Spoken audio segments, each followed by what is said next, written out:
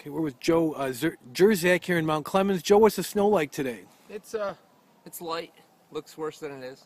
Are you a winter guy? Do you mind the snow? It doesn't bother me at all. And where were you yesterday when it was coming down so heavy? Chicago. Really? Yeah. What was it like out there? Snowy.